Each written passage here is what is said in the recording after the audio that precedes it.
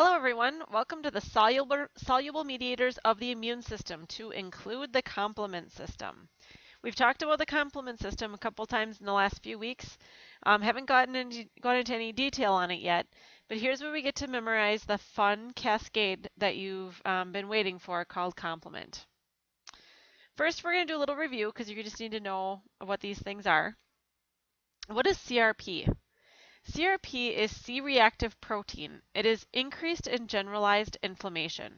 So whether you get in a bad car accident, whether you have a heart attack, whether you hit your knee on the corner of the wall when you're walking out of the room, or your big toe, you're going to have some C-reactive protein released from having that inflammation. It is not specific. It is not a good indicator or something to use to diagnose somebody, but it is a good thing to use when we're monitoring inflammation to see if the inflammation is decreased over a period of treatment. Something that's produced by the liver, we call it an acute phase reactant. Okay, let's move on to the complement system. Complement is a defense in the natural immune system. Once we are exposed to a foreign organism, and our antibodies start getting ramped up, they attach, and then complement comes in to finish the job, okay? So these are the whole process that has to happen in order to destroy or bust a hole in the side of the bacterium or whatever it may be that's entering the body. So we find that complement, it can be increased in inflammatory conditions, having an acute illness or sickness, and in trauma situations as well. We do see complement levels decreased when there has been excessive activation or use.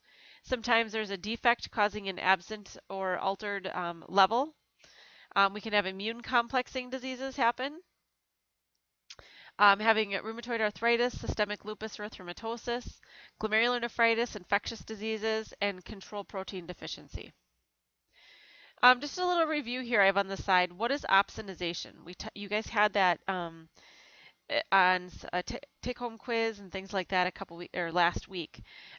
Just so you know, that is what I refer to as coating the bacterium with C3b molecules to make it extra tasty. So it's easier for phagocytosis to occur if those things are present on the surface of the bacteria. So what is complement? It consists of 18 plasma proteins that are synthesized in the liver. They're heat labile, and there are 3 pathways to which complement can begin: the classical pathway, the alternative pathway, and a Mannose-Binding Lectin Pathway. I'm going to run you through each of the 3 of those today.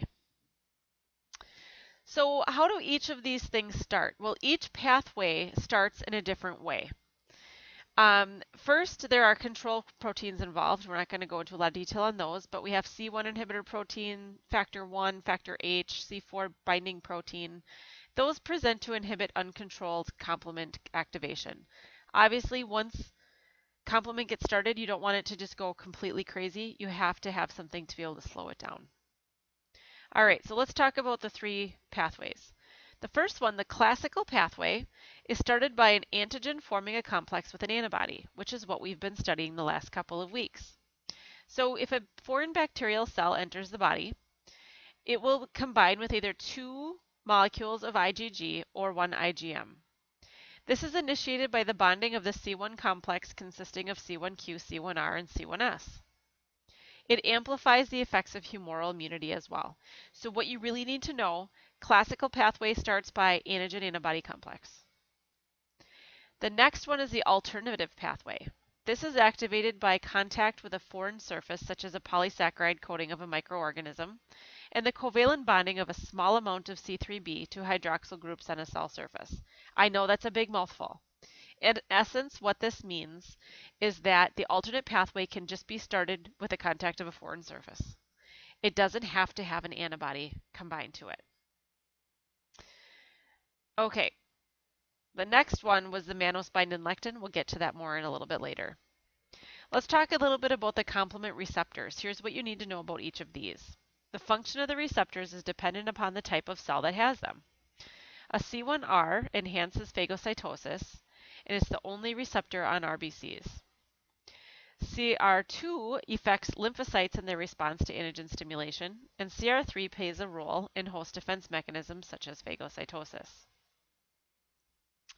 Some of the effects of complement activation after complement has been started: we see blood vessel dilation, increased vascular permeability, we see cellular activation or the production of inflammatory mediators, sometimes hemolysis, and then we have that opsonization, which leaves the cell very vulnerable to phagocytosis. I say it's like putting A1 steak sauce on the steak. It just makes it extra tasty. All right, so we're going to go through the classic pathway first, and then we'll go through the alternative and then the Mannose-Binding Lectin. The major effector mechanism for antibody-mediated immunity is this classic pathway. We have components C1 through C9 that are not in order. It goes C1, then 4, 2, 3, 5, 6, 7, 8, 9. C3 is in the largest amount in the plasma, and it's the major quantitative reaction of the complement cascade. So he is a big player. The majority of complement components are made in the hepatic parenchymal cells in the liver. So there's 3 stages. First one is recognition. Then we have enzyme activation, and then the membrane attack leading to cell destruction. So we're going to run through this whole thing. I know it's going to be a little overwhelming for you. This isn't going to be the last time you go over it. You're going to spend your whole lab, week 5, going over this whole process. Okay? So it begins with the fixation of the C1 complex, which is C1q, C1r, and C1s. This converts C3. C1 fixation occurs when C1q binds directly to the antibody or immunoglobulin. Just keep in mind C1q is known as the recognition unit. C1r and C1s do not bind the immunoglobulin but are involved in the activation of the classic pathway. C1s then activates C4 and C2. The fixation of this depends on the subclass of immunoglobulin. Only certain subclasses can fix C1. And with spatial constraints, especially IgM is so big, it can fix C1, but at least 2 immunoglobulins are needed to fix C1. The amount of C1 fixed is directly proportional to the concentration of IgM antibodies. However, this is not true for IgG, because obviously it's smaller. The next step is enzymatic activation. So now the activated C1s is responsible for the cleavage of the next 2 involved complement components, C4 and C2.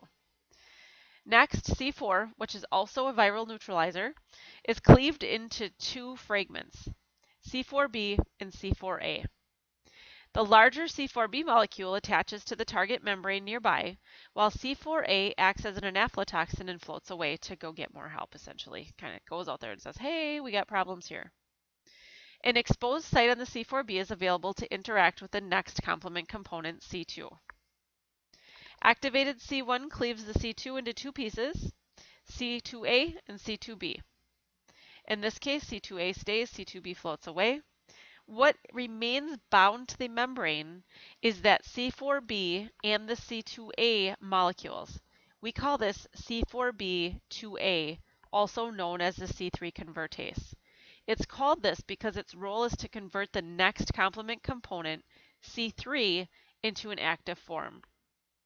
C4b, C2a is known as the activation unit, also C3 convertase. It can be called either one. So then the complement cascade reaches its full amplitude at C3. C3 convertase activates C3 by splitting the peptide into C3a and C3b. C3a floats away, which has a role in inducing the inflammatory response. It also helps release histamine and things from basophils. But C3b remains as a major residual split portion. It binds to the C4b2a to form C4b2a3b, which is known as the C5 convertase. Remember that C3b also plays a role in opsonization. I do have a video that you're going to watch many times that's going to show this whole process happening. C5 convertase activates C5 by splitting the peptide into C5a and C5b. C5a floats away, which contributes to inflammation and potent chemotactic activity, but C5b binds to the antigen surface.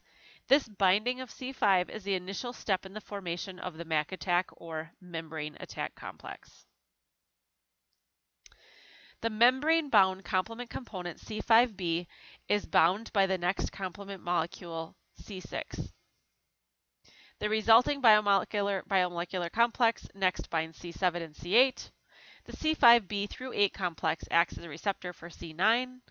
What happens in the end is that whole grouping C5 through C9 creates a hole in the membrane and causes the lysis of the cell and everything to come out. So therefore the cell collapses and dies. Okay, that was a lot. Now what I recommend you do is go back when you have the whole cascade sitting in front of you and listen to my lecture again, looking at that whole cascade. So you can kind of follow it along. It'll make a lot more sense. So the next one is the alternate pathway. Microbial and other cell surfaces will activate this. Like the classical pathway, the alternate pathway produces a C3 and C5 convertase, which leads to the production of the MAC attack. So the MAC attack is the same at the end.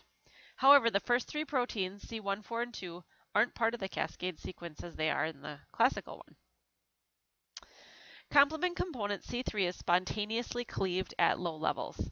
This means that there are C3a and C3b fragments freely floating in the serum. The C3b component can attach to a number of different surfaces, both foreign and host cells. C3b is quickly inactivated by sialic acid found in mammalian cell surfaces, which is nice because if your body was coating its own cells with C3b, it would be eating itself. We don't want that. So we have sialic acid on our cell surfaces, so it shouldn't destroy ours. Microbes, which lack sialic acid, are very stable sites for that C3b, making them extra tasty for phagocytosis. The next part of the alternative pathway is the C3 convertase. Membrane-bound C3b fragments are bound by factor B, which is in turn cleaved by factor D. So we didn't have the factor D last time, or factor B. Fragment big B little a floats away, while big B little b stays associated with C3b. What we have next is C3 little b big B little b, which is known as C3 convertase. The C3 convertase of the alternative pathway is not very stable. So we have something called properdin, which helps stabilize this complex. The alternative pathway C3 convertase acts just like the classical pathway enzyme of the same name and cleaves hundreds of C3 molecules into a C3a and C3b. The C3b molecule remains attached to the alternative pathway C5 convertase, which is C3 little b big B little b 3b. Now these get kind of hard to memorize, but you're just going to have to go ahead and use your study blue flashcards and do what you can. This enzyme converts C5 into C5a and C5b. The C5b molecule remains associated with the membrane and associates with C6 through C9 to form MAC, or the final destruction. As you can see, I do have some YouTube videos and other videos embedded throughout these PowerPoints. I encourage you to go back and watch these processes. So the classical versus the alternative pathways, know the differences between not only how they're initiated, we talked about that, but the difference between the C3 and C5 convertases of the two. The last one I talked about briefly in the beginning were the Mannose-Binding Lectin Pathway. This pathway uses a protein similar to C1q of the classical complement pathway, which binds to mannose residues and other sugars. But it forms a complex with MASP1 and MASP2.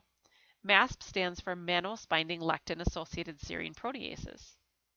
MASP1 and MASP2 are very similar to C1r and C1s of the classical component. But when Mannose-Binding Lectin bind onto a pathogen, MASP1 and MASP2 are activated to cleave component C4 and C2 into C4a, C4b, C2a, and C2b. C4b and C2a combine on the surface of the pathogen to form C3 convertase. The rest of it proceeds just like the classical pathway does. So in general, the function of the complement proteins is to lyse the cell by the membrane attack complex. The biologic effects of the fragments of complement play a role in immunity and inflammation. Again, we talked about this in the beginning, but this is very important. We see elevated complement levels in things like inflammatory conditions, trauma, acute illness, it's common and not specific. We can't just say, hey, you've got elevated C3, you have lupus. You can't do that. You need to go do some further testing to find out why. Decreased complement levels can be caused if it has been excessively activated recently, it's currently being consumed, or if there's a genetic defect present. Our last slide is a little bit of a review of what the cytokines are. They are made and secreted by the cells associated with the innate and adaptive immunity in response to microbial and other antigen exposure. So the first one, interleukins, mediate interactions between leukocytes but do not bind an antigen. The lymphokine is a soluble mediator produced by lymphocytes. Chemokines stimulate leukocyte migration from blood to tissue. Interferons are discovered in virally infected cells, act as antiviral agents. And tumor necrosis factor is a principal mediator of acute inflammatory response to gram-negative bacteria and other types of infectious microbes, but large amounts of it can cause septic shock. That concludes our section on the complement system. I really suggest going back, watching it again with the complement cascade in front of you so you can follow along.